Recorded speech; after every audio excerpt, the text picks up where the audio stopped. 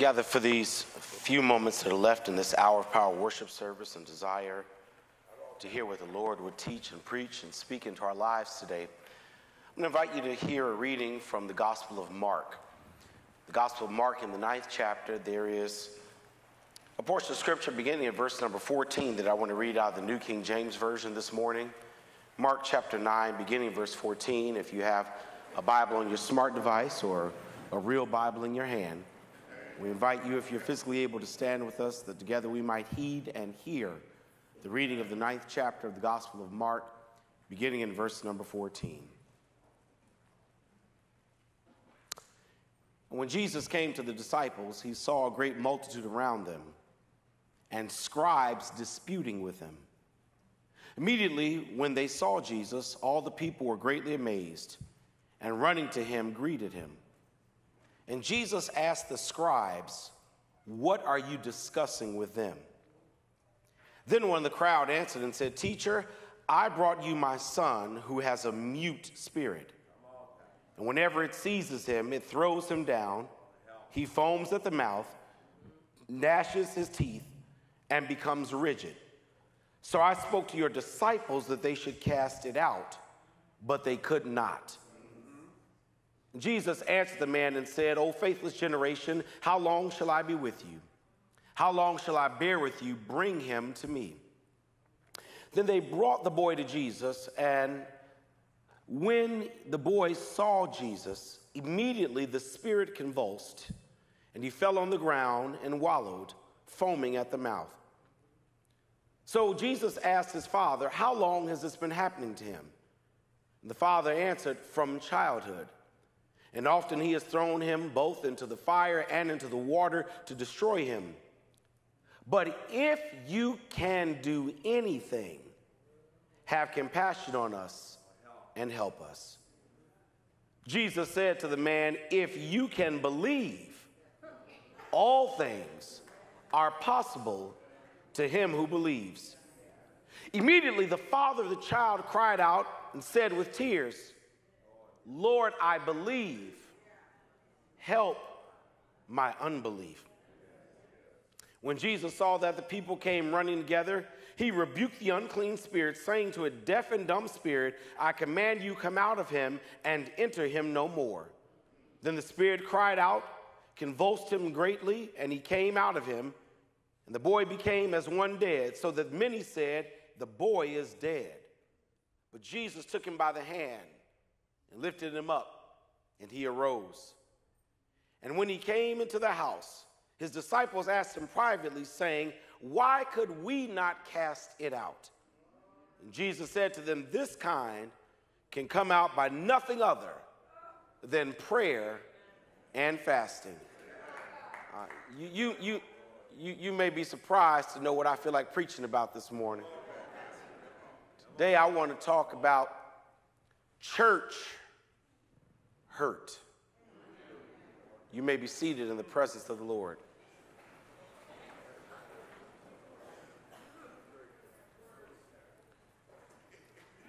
In this 9th chapter of the Gospel of Mark, we once again are introduced to a nameless, anonymous person who's about to have a healing, interactive experience with Jesus Christ. Anonymous like the woman with the issue of blood in Mark 5. Anonymous like the man at the pool of Bethesda in John 5. Here in Mark 9, we are once again come face to face with a brother whose name we do not know. And I'll suggest to you that one of the reasons God allows some of those we encounter in Scripture to remain anonymous is God's way of using the author to remind us that this person could be anybody. And if you are hard-pressed to know his name, fill in the blank with your own. Because if the truth be told, everybody in here is going to have a Mark 9 experience at some moment in your walk with Jesus. Can I take my time to argue my case this morning? Notice the similarity between this brother and your world. The Bible tells us right off the front that he's a father who's got a problem. Before we even know the diagnosis of the condition, before we deal with what demonic spirit we're wrestling with, before you even know what the issue is, here's what you got to know. He's a brother that's got a problem. And that means he's a lot like you and a lot like me. Because I came by early this Sunday morning to remind you what the grown folk in church already know, and that is that problems are on all of our agendas. Trouble is on your itinerary. You don't get a pass from going through the storms of life. I don't care how big your Bible is. I don't care how many seed offerings you sow. I don't care how many ministries have your name on it. I don't care how many generations sat in the seat you sit in and how many of your grandmama's prayers you heard lifted up. I don't care how many hymns you can sing. The reality is that all of us will go through some problems. As a matter of fact, if you're old enough to know that in this life, if it ain't one thing, it's another, you ought to just wink an amen right there. If you know that when you got one thing solved, another thing just seems to break down. If it ain't your money, it's your health. If it ain't your health, it's your marriage. If it ain't your marriage, it's your kids. If you got two kids, the minute you get one right, the other starts acting a fool. There's always some problems. Y'all, and the problem, watch this, is not his own, it's his son. Because somebody tell you that if you live long enough, sooner or later, somebody you love is going to have some problems that affect you. Go on, preach, Pastor. The grown folk know when you live long enough, Theron, sooner or later, the problem is going to be in the life of somebody you care about. If you live long enough, somebody you love is going to get a bad diagnosis. If you live long enough, that child that you used to feed is going to be the problem. If you live long enough, mama going to get old. If you live long enough, somebody you love is going to die. He's got a problem that affects someone he loves. And here's the worst thing, it's a chronic problem. Jesus asked the father, how long has your son been like this? The man's response is, he's been like this since the day he was born. Beloved, because there's some problems you don't ask for. There's some problems you don't acquire. There's some problems you didn't even bring on yourself. There's some problems you inherited. There's some problems they were genetically made in you. Some problems you've been dealing with for a long time, and somebody in the sanctuary today knows what it's like to have an issue that haunts you from the day you were born. You didn't ask for it, you didn't desire it, but you've been wrestling with it for a long time. Some problems don't go away overnight. Some problems, one prayer doesn't bring an end to it. Some problems, week in, week out, day in, day out, month in, month out, year in, year out. This is something you've got to learn to live with, because no matter how much you pray, no matter how many Sundays you come to church, this is something you've got to deal with. And like all of us who've got problems that are chronic, that affect loved ones, this man comes to the conclusion that what he needs is Jesus. I could stop right there if this was a Baptist church. That he comes to the mindset that with all that's going on in my life, what I need is to get in the presence of the Lord. That if I can just get in a place where the Lord is being worshiped and the Lord's presence is, that somehow, some way, being in the presence of the Lord makes a difference. As a matter of fact, that's what got you up at 6 o'clock to get dressed, to leave the house at 6:30, to get to church by 7:15, because somebody came today saying, I need to be in the presence of the Lord. If you know that's you, nudge your neighbor, tell them, don't mess with me today. Don't play with me right here. I didn't come to play with the Lord. I came because I need the Lord to touch my life. I came to get in his presence. And notice what he says when he gets in the Lord's presence. I feel like preaching. He says, Lord, if you can do anything. Do you hear the doubt there? If you can do anything. Brother, this is Jesus. Ain't no if. His prayer ought to be, Lord, since you can do everything. But he says, if you can do anything. Jesus must sense that something is faulty with the man's faith. Because notice how Jesus responds. He said, look, brother, the issue ain't whether I can do it. The issue is, do you believe? Jesus wanted to look. If you got faith, we work this thing out. If you know that I'm able, you can walk away with what you need. If you can trust in me, I can turn this thing around. If you'll hold on to me, I'll make certain that we get through this thing. I need to know, do you believe? The son's healing is directly connected to the father's faith. All he's got to do is say, I believe. But listen at the transparency of his life when he says to the Lord, I believe, but I need you to help my unbelief. Beloved, this is where this brother is more like you and me than we ever want to confess. Because he's got to learn to navigate between belief and unbelief. Listen, I'm not talking about you. I'm just talking about the person sitting in your seat this morning. All of us, including your pastor, have moments when we can say definitively, I believe. But quiet is kept, there's some unbelief. There's some areas where I trust God instinctively. And there's some moments when I wonder what in the world God is doing. There's some times my faith is rooted strong in the Lord. And there's some moments I've got some doubts and uncertainties. I don't bring them to the pulpit. I don't share them openly with some saints because that's not expedient for them. But if you follow me at home at night, you'll find that sometimes my prayer goes like this: Lord, I believe, but help my unbelief. Listen, there are areas where it is easy to believe God. And then there are areas where it's difficult. It's hard to trust and believe in God when you've got an issue that's just been recurring and keeps coming up.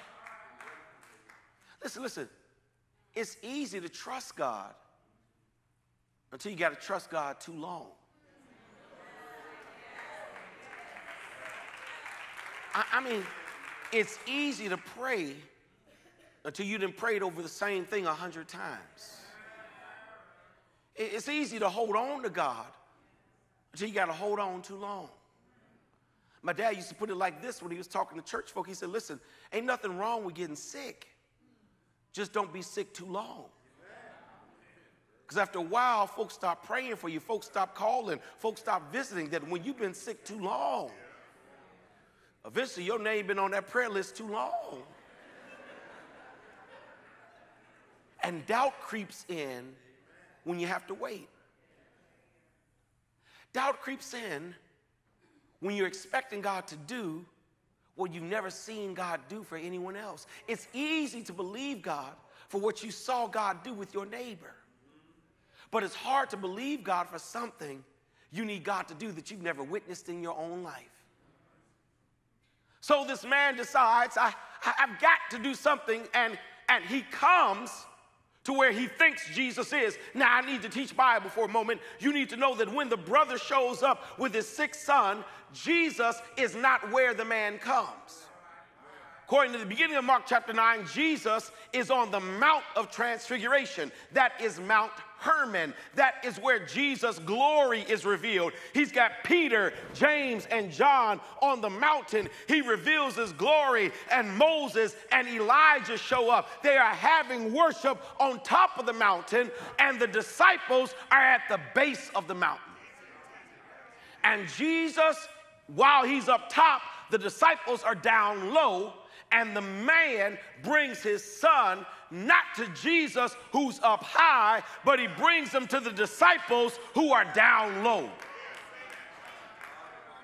And when he recognizes that Jesus is not there, he still makes the request for the disciples to heal his son.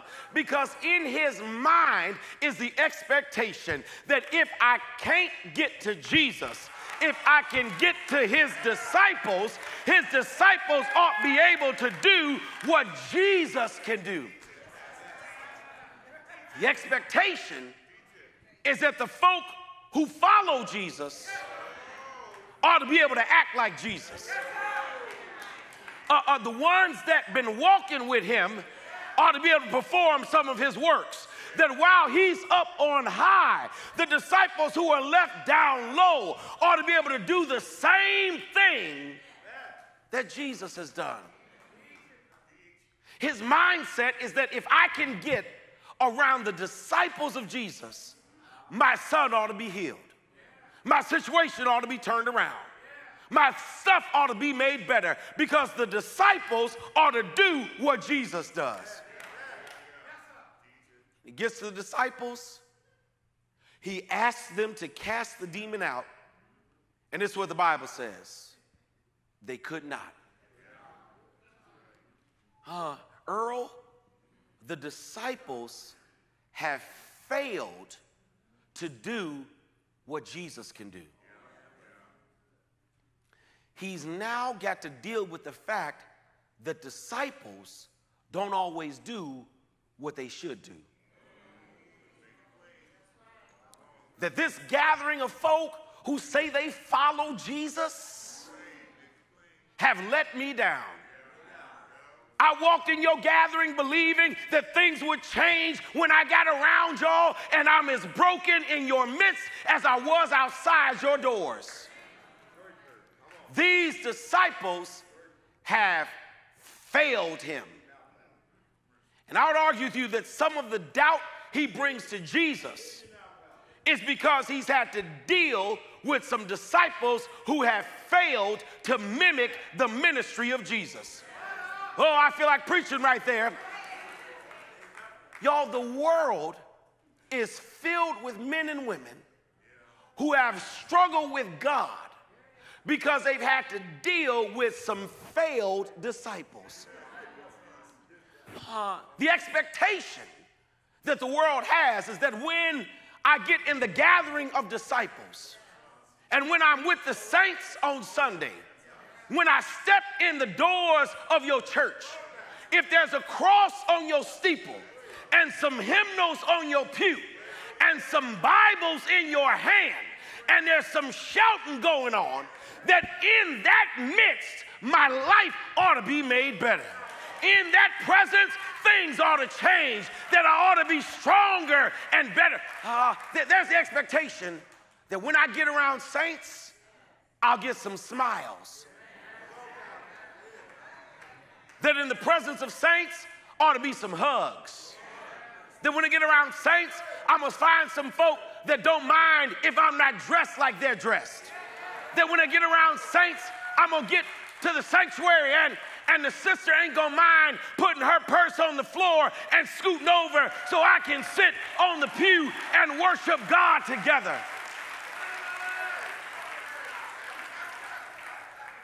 That the usher's gonna smile at me. That my neighbor won't get mad if I stand up and shout and say, God's been good to me. That somehow there's the expectation that in the presence of the disciples, healing will happen. But more often than not, people get in the presence of disciples and are wounded, hurt by harsh words, rejected by judgmentalism in the church, offended by hypocrisy and immature leadership and double standards and nasty folk. Listen, don't look at nobody. Look at me. Look at me. Look at me. But I want you to know, in case you ain't experienced it yet, and you may, ain't nothing like church hurt. Have you ever been hurt in church? Have you ever had stuff go down with disciples that made you realize they ain't following Jesus? Have you ever had experiences where folks said something to you out the side of their neck and then turned around and had the nerve to sing Amazing Grace?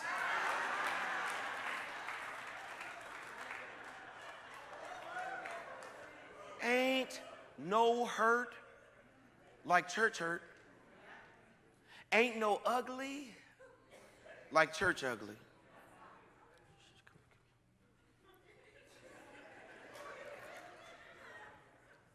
And some of the meanest,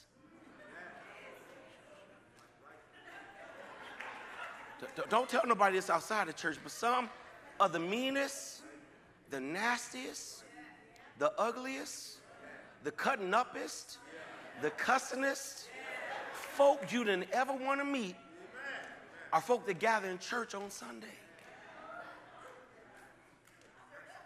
Somebody whisper, I know that's right.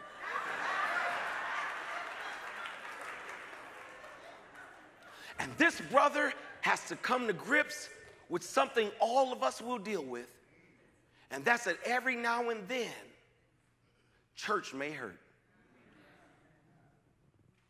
What's a word of encouragement to those who deal with church hurt? To those who've been wounded on holy ground? To those who've been injured by words from folk with Bibles in their hands?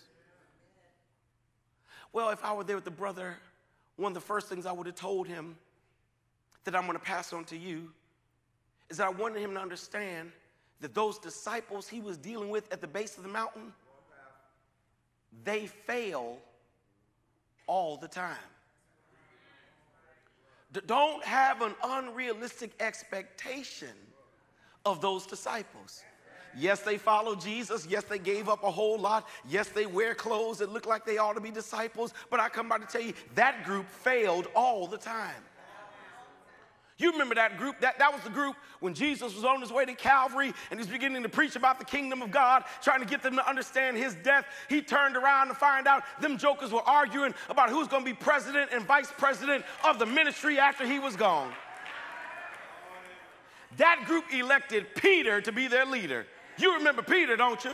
The one that cut a guard, the one that cussed out a girl, the one that denied he knew Jesus. That group failed all the time. When Jesus was dying on the cross, wasn't but one of them there. All the rest of them were off hiding because that group failed all the time. That group was sailing in a boat with Jesus in the back. A storm came and they got scared even though Jesus was still with them.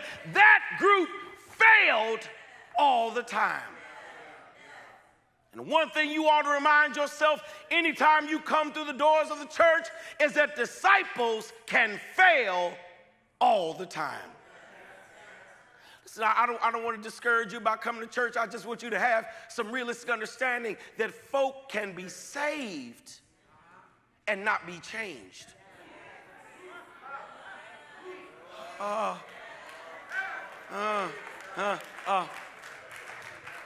Everyone who walks with Jesus don't always act like Jesus.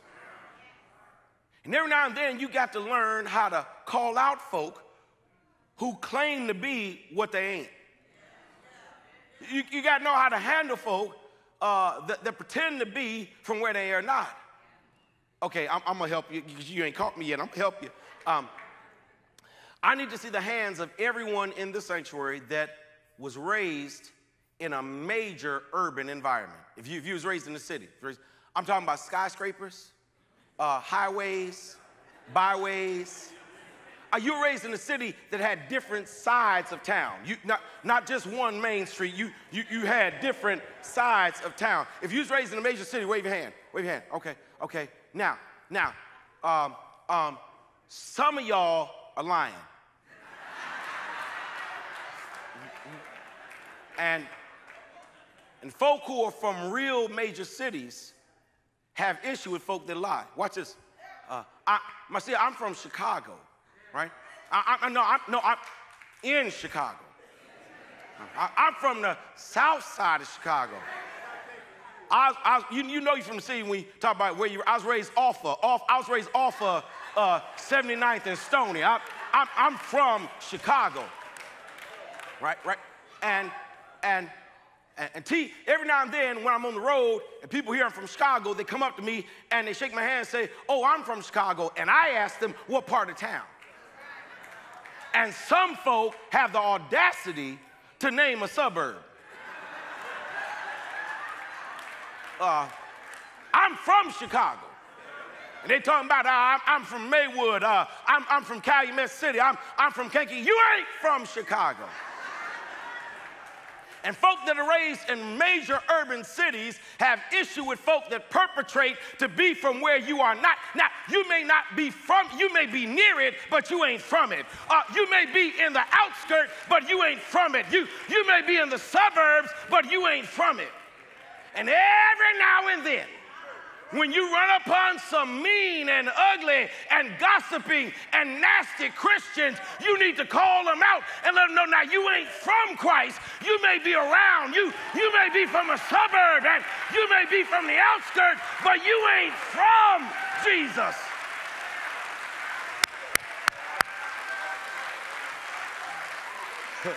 Do me a favor, nudge somebody and ask them, where you from? Where you from? Where you from?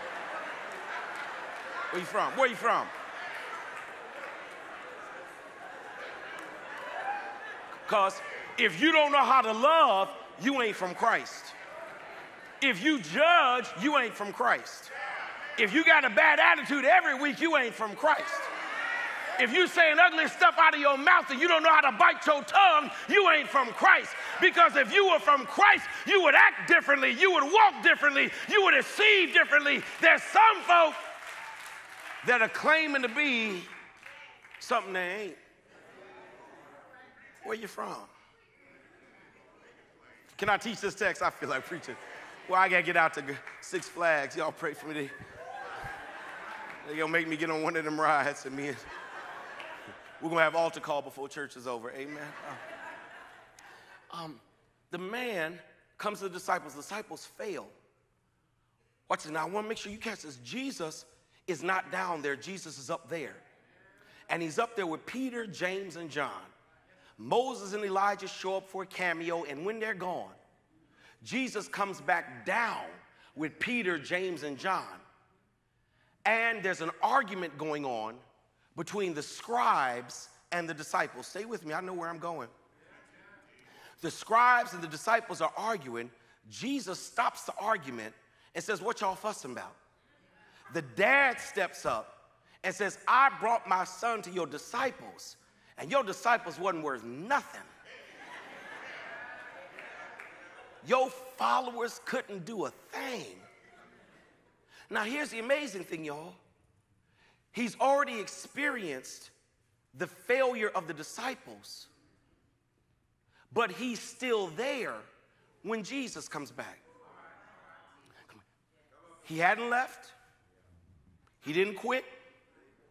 He didn't pack up and go to another church.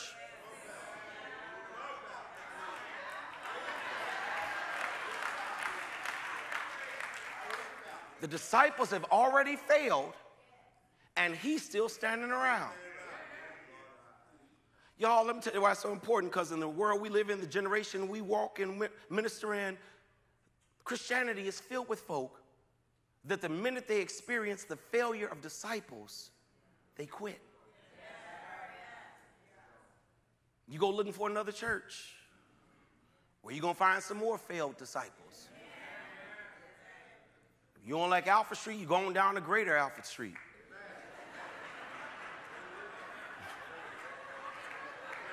If that don't work, you go to 2nd Alfred Street. You do know, if you're ever in a city and there's a church and another church named greater that church, that was a group that dealt with some failed disciples and went and started their own thing. People leave. Why is this brother still there? Well, to understand why I believe he hasn't left, you've got to know what's happening. He stays because after the disciples have failed, the scribes and the disciples start arguing. Come here, come here. You got to know what a scribe is. A scribe was a subsect, S-E-C-T, of the Pharisees. And the scribes had one job. The scribes read the law. They transcribed the law. They passed the law on, and they taught the law. These are the folk that would open up the scrolls of Isaiah. They would make copies of the scrolls of Isaiah. They would pass the scrolls off to the synagogue, and then they would teach the scroll to those in the synagogue. The scribes were those who dealt with the word. They read the word. They transcribed the word. They passed the word along, and they taught the word. The scribes only dealt with the word of God, which means you can infer that the debate the disciples are having with the scribes is about the word. And could it be that this man who's experienced the failure of the disciples has not left because even though the disciples have failed, somehow, some way, they're now talking about the Word of God. They are debating the Word of God. They are teaching the Word of God. They are digging into the Word of God. And he decides that even if the disciples have failed me, since the Word is being taught and the Word is being proclaimed and the Word is being lifted up, I'm not going nowhere because I didn't come to see the disciples. I came to get a word from the Lord. Can I preach right here? As long as the word is being proclaimed and you are receiving the word of God, you ought to be able to deal with some disciples. So the real question is, what did you come for? If you came to see disciples, you're going to quit. If you came to get a title, you're going to quit. If you came because you want to sing the solo and show them your gift, you're going to quit. If you came to find your next boo,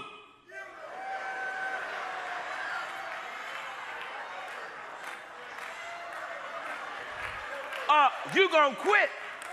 But if you got up on Sunday morning and went through all you went through to get to the house of the Lord for one reason, because I need a word from the Lord.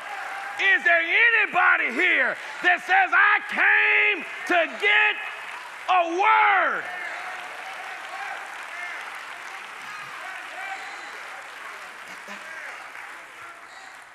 And as long as the word is going out, I can deal with some disciples. He stays because the word is there. I want him to know that disciples fail all the time, don't have unrealistic expectations. But watch this third thing. I'm done now. We got to go. He stays around even though disciples have failed, and here's the miracle. And Jesus showed up.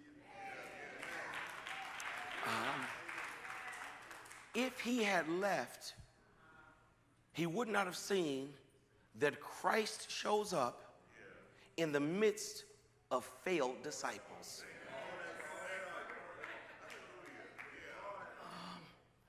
And Deacon Curtis, here's the amazing thing. When Jesus comes, he comes back with some folk, because remember, he was not on the mountain by himself. Let me see if he's paying attention, pop quiz. Who was on the mountain with Jesus?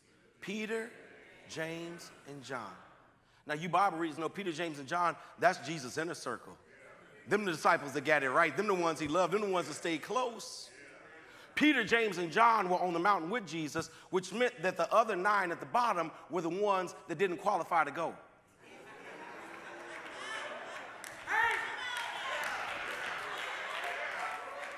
That was Thomas and Thaddeus and Judas and Bartholomew and Matthew. Them was the ones that was left down there. And when Jesus comes back, he comes back with 3 others. And so now the man has to come to this realization that all the disciples didn't fail, only some of them. But that the Lord has some Peters and some James and some Johns who don't act like Thaddeus and Thomas and Bartholomew, but there are some good saints who love the Lord and been walking with the Lord and been talking with the Lord. And watch this. If you're tired of Matthew, go find a Peter. If you get sick of Thomas, there's a John somewhere. That all the disciples ain't bad. Yes, there are some failed disciples on every pew, but I've been in church long enough now to tell you that there are some good sisters and some good brothers and some praying saints and some worshiping saints who gather in this place. The worst thing you can do is lump all the disciples into one category. Yeah, there's some folk that fail. But in every church, there's some folk that walk with Jesus. There's some folk that love the Lord with all their heart. There's some folk that join because they just want to serve, just want to be used by God. And don't ever let a few run you out when God's got some good ones around.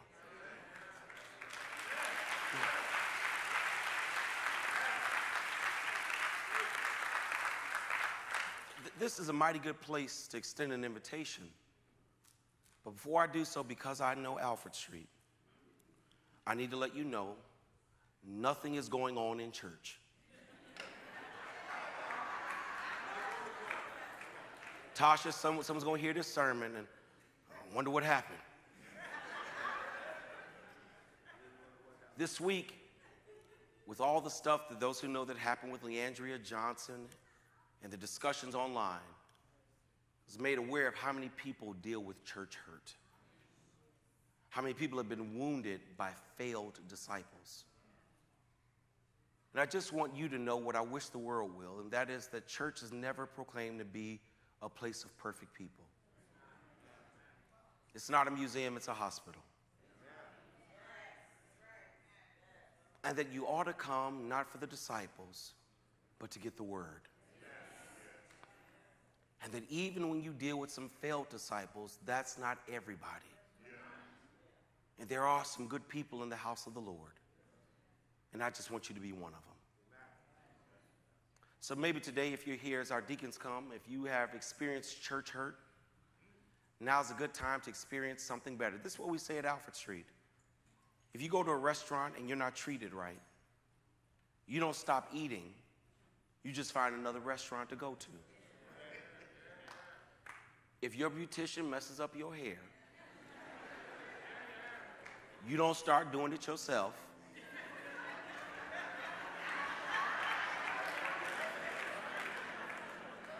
You find another beautician to go to. Alfred Street is not a perfect place, but I want you to know that what you've heard is just about true.